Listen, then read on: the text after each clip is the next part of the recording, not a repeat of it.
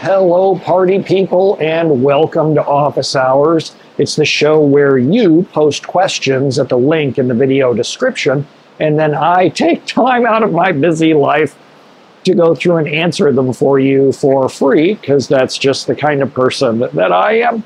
It is the last day on my cruise from San Francisco to Alaska. We're now heading back down to San Francisco.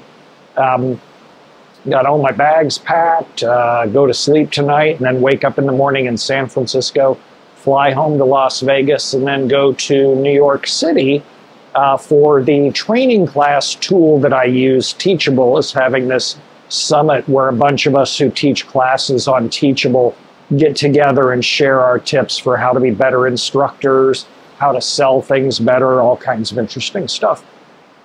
So I know I'm not going to record any office hours in New York City because I've tried before and it's always hectic trying to find a location to film, something where I don't get constantly interrupted by people. So I figured I might as well go through and knock out some more of your questions.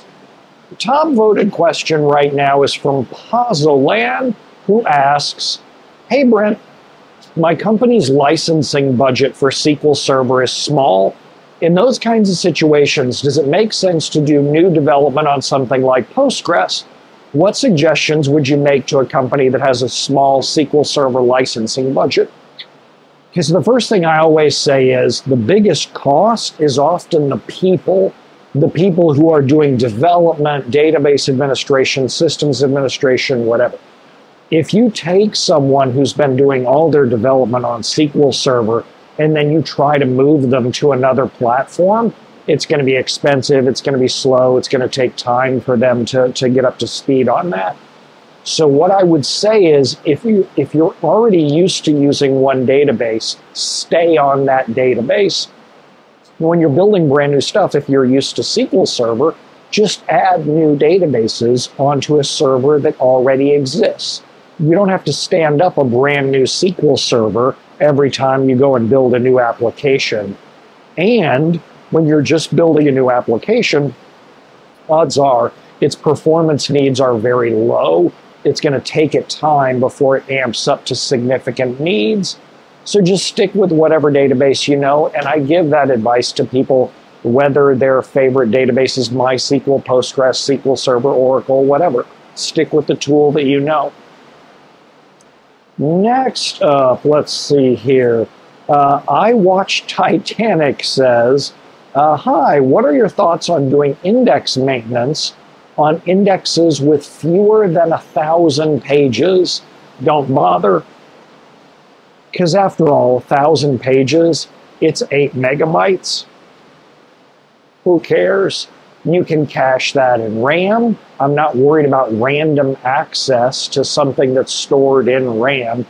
And if you're hammering the table that hard, the situation or the solution isn't defragmentation. The solution is index tuning, putting the right indexes on there so you can seek to the rows that you need. Parminder asks, what's the best way to tune a performance tune a stored procedure with thousands of queries due to the heavy use of multiple cursors in a single stored procedure? Well, Parminder, you've already found that the stored procedure has cursors in it, meaning it operates on a row-by-row basis. In that case, when I'm dealing with management who wants me to make it go faster, the way that I ask it to them is, would you like a small incremental performance improvement of, say, 5%, 10%, 20%? Or would you like an order of magnitude performance improvement? Now, the order of magnitude one is going to be the one that people notice and they're going to get excited about, and it is going to take more work. And the answer there is to rewrite those cursors into set-based queries. Now, if someone does tell me, I only want a small improvement, all you have to do is get me to 5 or 10%, let's be honest, Parminder, they never actually say that. But if they do say that, I could simply run the query and then run SP Blitz Cache right afterwards, and it'll give me at least a rough idea of which statements have been run the most often, which ones have been the most CPU intensive, and so forth. But honestly, Parminder, everybody wants the order of magnitude improvement, and that's when you start rewriting that query to become set-based. Next up, Olga asks, can we look forward to an office hours hot tub time machine in the near future? Yes. Once my backyard renovation is done, I will absolutely do office hours from the hot tub. I absolutely will. I'm very much looking forward to that because I think it's going to be funny as hell. Next up, Jim asks, what's your opinion of keeping our cloud-based disaster recovery VM undersized on cores and memory and then only upsizing it right before when it's needed? Jim, I'm curious, how do you know when the disaster is going to strike? You said right before it's needed. Jim, how do you do that? Jim, I don't have a lot of money, but if you could show me how to do that, I would like to invest in your company. Now, seriously, Jim, what you really meant is after. After the failover, then you go blow up the number of cores and amount of memory. I am actually a huge fan of that approach. Now, granted, since SQL Server 2019 licensing came out, you're not paying licensing on the secondaries. Now, I'm simplifying this a lot. The disaster recovery secondaries up in Azure that are just used for DR purposes, they're not queried. You don't pay licensing for that, but you still do pay the Azure VM costs, and those can get pretty expensive. So I'm a huge fan of leaving them massively undersized as long as they can keep up with the right workload, W-R-I-T-E, the right workload of replaying logs, for example. Magdalena asks a question, and we've had several variations of this question, but she words it a little differently. She says, do you think that ChatGPT will someday lead to the demise of Stack Overflow and DBA.Stack Exchange? I think those two things, I'm going to say no, ChatGPT and one specific website. But I'm going to say overall, the ability for text guessing tools, because that's all ChatGPT is, it's not artificial intelligence, it's a text generation tool. Do I think that the ability of a text generation tool will replace search engine-driven websites? Yes. Because I think if you integrate that better into tools like Visual Studio, into SQL Server Management Studio, Azure Data Studio, if you make it more intuitive for people to ask their questions inside that interface and then never leave that interface, I think that'll dramatically change the way that search engine optimization works, the way that websites work. But I think there still has to be a place for people to ask questions and get human help. Because after all, right now, today, tools like ChatGPT, they work really well for older information, but they're not necessarily trained on things that just dropped. For example, try to get help with SQL Server 2022 with a new feature in 2022. And they often just don't have that information. And that's where troubleshooting still is required. But I do think it'll dramatically change the way those businesses work. Anatoly asks, should monitoring for slow queries be a DBA responsibility or a developer responsibility? I believe that the people who should monitor it are the ones who can do something about it.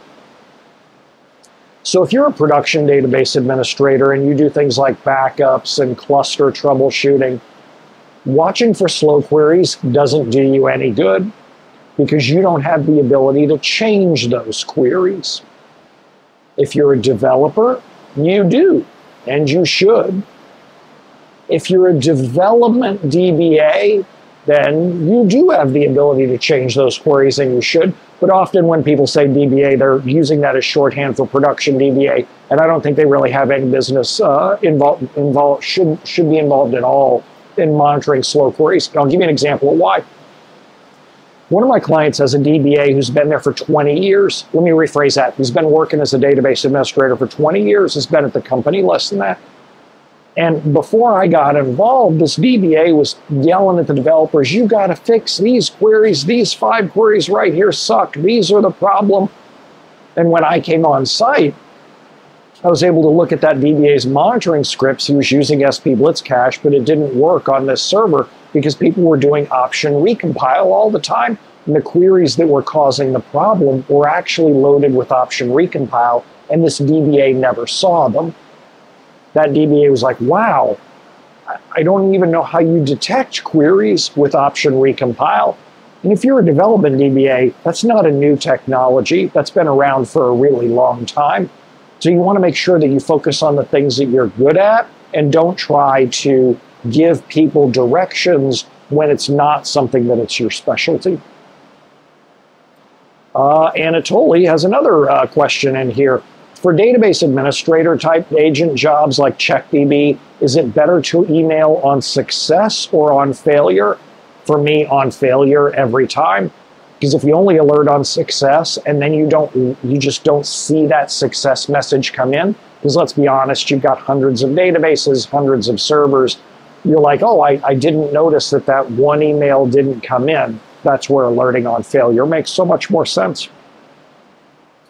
Pozzolan asks, yo, Brent, does your training cover table partitioning and sliding window partitioning?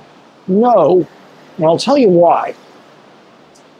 I have hardly ever seen a case where partitioning was the right answer. I have seen cases where it is, but it's like less than 10 times in my entire career, maybe even less than 5 times. So I don't want to charge people money for training on something that probably isn't the answer. So instead, we give that away for free. If you go to brentozar.com/go/partitioning, we have a whole resources page out there where you can go and read how partitioning works, get sample instructions on how to implement it. And we also warn you, here are the things that you should look for about your workloads, about your table designs, which mean it probably isn't a good fit for you. I'd rather you learn that something isn't a good fit for free, because I'd feel terrible if I was like, for $1,000, I'll tell you why this won't work.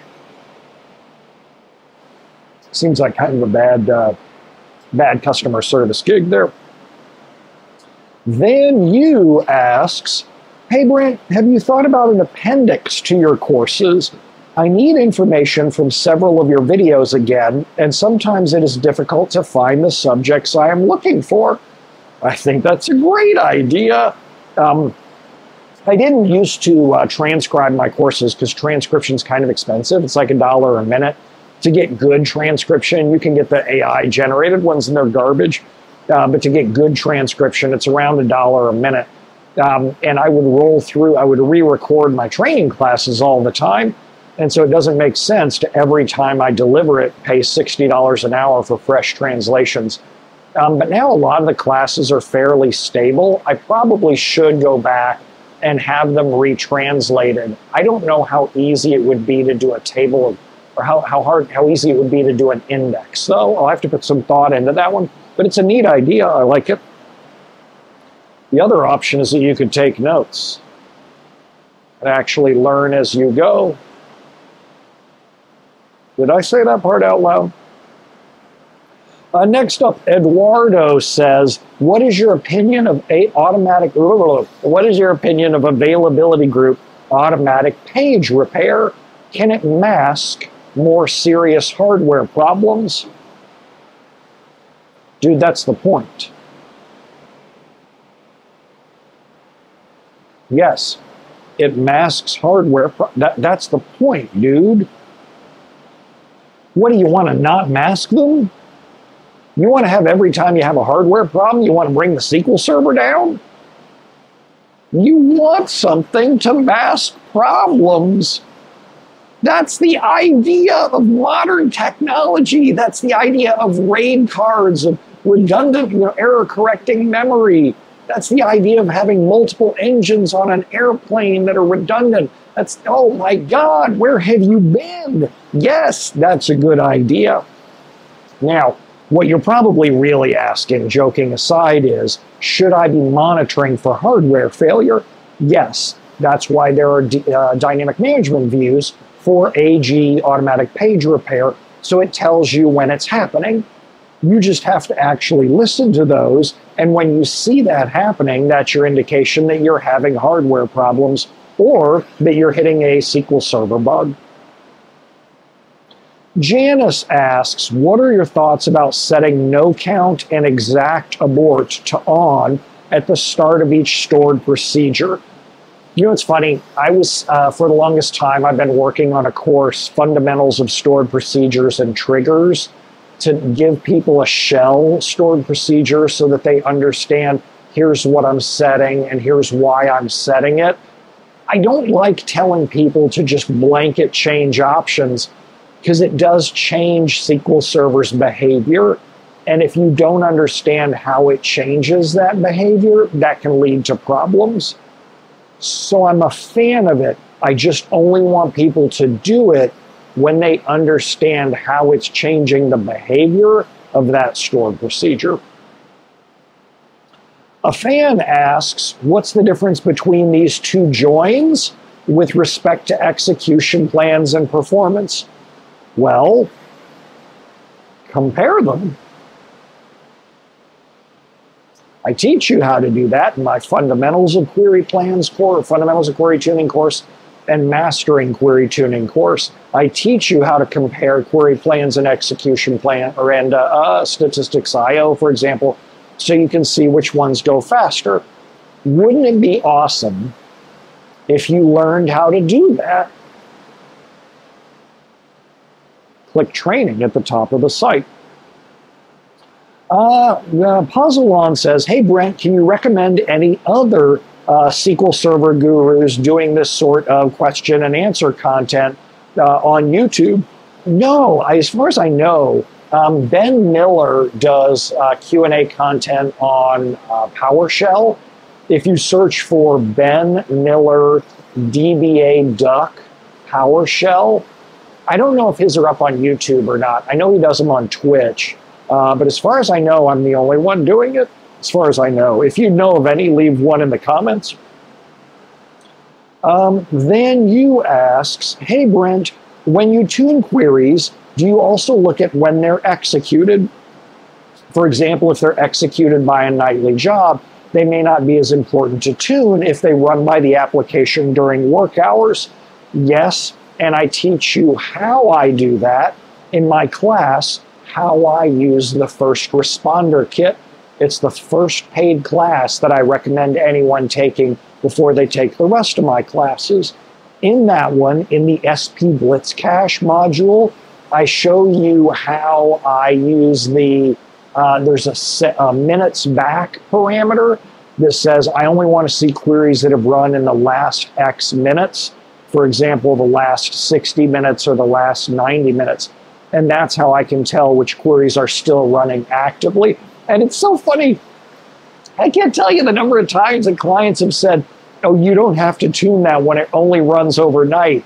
And I look and I'm like, I'll show you right here. It says executed last, and it shows the timestamp on there. And I'm like, it's being executed right now. And then it opens up all kinds of interesting questions about, wait, I thought we only ran that once a night. It's always really funny.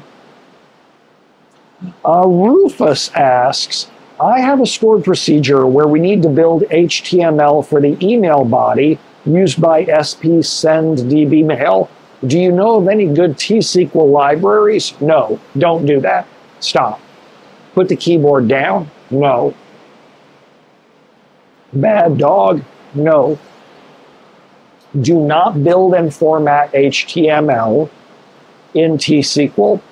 Hear me out for a second. I would show you the scars that I have from doing that, but this is a family show. I have been burned so badly by that. Build HTML in the application tier. The instant that you start finding yourself building HTML in T-SQL, you need to swing back and start using something like C#, Java, Perl, anything but T-SQL. T-SQL is not suitable for that because you're also going to want to do things like robust error handling in the event that the email doesn't get sent correctly. You're going to want logging. You're going to want all kinds of things that we don't have in T-SQL. I know, because I was in your career spot at one point too, I know that T-SQL is your one hammer and you're really good at using that hammer, but it's time to go pick up a screwdriver. I don't mean the drink, although that's excellent as well. Time to go pick up a screwdriver and learn how to use it.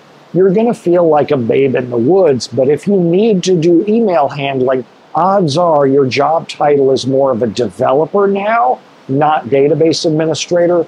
Go use a developer tool. That's what they're for. Mary asks, do you ever see a clustered index of a date time followed by an identity column? No. Do you see any good use cases for this potential clustered index? Okay. When someone asks me a question, do you see any good use cases? I always go, let me struggle to see if I can find one, because I bet there is. In this case, the classic example is a data warehouse fact table that clusters on sales date, because everybody's reports run by sales date. So 5-10 years ago, the way that you might build that is sales date followed by some other column. It wouldn't be an identity though. These days, if you're going to do a data warehouse fact table, it's more typical that you would do it in column store anyway. I don't think I've ever seen a good use case for a clustered index of a date followed by an identity. Maybe someone out in the viewership has, and they can leave a comment, but I've never seen one. Excuse me. Next up, Larry asks, is Postgres as difficult as SQL Server to pull the actual query parameters from a captured query? I don't know. I've never tried to do that, so you absolutely have me there. I have totally no clue. Also, I Want a Ferrari asks, hi Brent, do you think that working with SQL Server is suitable with having a side hustle? I don't think I understand what that question means.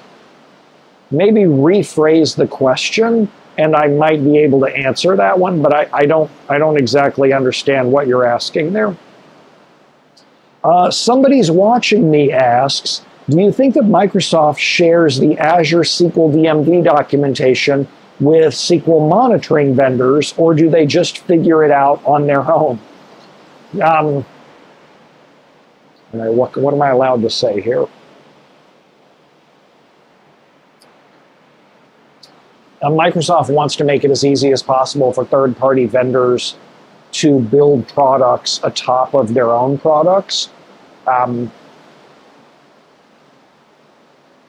So, yes, they share documentation, but better than that, and I'm not going to say that they share better documentation with those vendors than they do with you. The vendors just actually read the documentation. But better than that, Microsoft also will give staff time to outside software vendors to be better partners, to help answer questions, to solve challenges that they run into. The bigger the partner is, the more resources that they get. I don't get any. So there you go. C. Chubb asks, where do you draw the line in teaching men to fish in regards to helping users with their query performance? What I think you're asking is, do I rewrite queries for people? And it depends on what their career is. We get some users that I work with that are data scientists that are writing a query and they will never write that query again. They're just like, can you make this query run in less time? And I go, sure, no problem. It's going to take me 4 hours or 8 hours or whatever to rewrite it. You authorize that? Yep. So I go off and I rewrite it. and I hand them a completed version. With other end users or customers that I have, it's a developer on the other end, and I know that they're going to be working with this query for a long time, that they're going to be working in this company for a long time, that this is a part of the application that they care deeply about. And I'll be like, all right, so I'm going to do a proof of concept rewrite, and then we're going to sit together, and I'm going to talk to you about what parts of this are problematic, excuse me, and how we're going to go about fixing them long term. Or sometimes with developers like that, I'll just say, hey, I see that there's a scalar function in the where clause. Has anybody had the scalar function conversation with you before? And they're either like, yes, I know it's a problem, or no, I haven't. I'm like, okay, so let me teach you how to fish. Let me teach you why scalar functions are bad, and then go rewrite it and take that out, and we'll go from there. But it all depends on who the end user is that's on the other end of the desk from me. Also, I Want a Ferrari asks, have you had cases where something is bothering you so much that you think you're going crazy? Even when trying a very simple thing, it would give you unexpected results. Yes. And I'll give you a great example of it. It's happened many times in my career. I'll give you a great example of it. A few months ago, I was working with a client where we were doing load tests, and their SQL Server 2016 worked just fine, and their 2019 failed, just completely bombed out. 100% CPU, server would go offline. And I narrowed it down to just one query. I could run just one query. Didn't matter which one the query was. And any one query would run faster on SQL Server 2016 than it did on 2019. And I was like, no way. That can't be true. SQL Server 2019 cannot be slower than SQL Server 2016. So then I had to go build VMs, and I had to go do test cases, and then I had to be really sure about it before I published a blog post. But that was a great example where, and the client footed the bill for me to spend like a week working on that problem, narrowing it down. And we proved out, and the community proved out as well, that yes, at least on Intel processors, SQL Server 2019 is slower than SQL Server 2016. Now for this client, we ended up solving it via query performance tuning, but the reason they originally came to me was that their 2019 box was falling over and they couldn't figure out why, and that was why, and I was just shocked that that was what the end result was, because I thought there's no way, I can't be seeing this. The client ended up feeling really good about this too. The client was like, okay, good, we thought we were going crazy, but now it's good to see that you're going crazy too.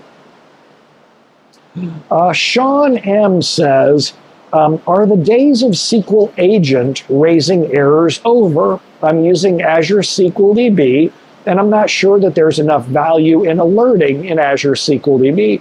Is up-down monitoring good enough? What do you get support calls on? If you get support calls only when the server is down, then up-down monitoring is fine for you. If you get support calls when web pages are slow, reports are slow, processes don't finish, then up-down monitoring may not be enough for you. You may have to also monitor on query response time. And it might sound like I'm being sarcastic, but I have customers who really don't care about query performance time because users are so miserable because they've been accustomed to slow performance, and they're just like, tell us when it's completely broken. Donnie Darko asks, is it safe to invoke SP send dbmail directly, or should we abstract it and call a proxy stored procedure to protect against breaking changes in future SQL Server upgrades? I think you should be fine calling that stored procedure directly. The one thing that I would caution you on, though, is that you should only be calling it from utility stored procedures that database administrators, systems administrators run. You should not be using it to send email to end users. Before you use it to send email to end users, that's where you want to be doing that through tools like C#, Java, PHP, whatever. Don't use SQL Server to do that. Well, all right, we've been going for quite a while. I will stop there, and I hope y'all had fun and learned something. It's my last day at sea here, and I have about half a bottle of wine left. I don't think I'm going to be able to finish that, but I guess I'm an optimist. I should suppose that I have a can-do attitude. It's only like 6:30 here, so that's probably what I'm going to do is just rearrange this chair and go face the other way and go play Wordscapes for the rest of the afternoon, and I will see y'all in the next office hours. Adios.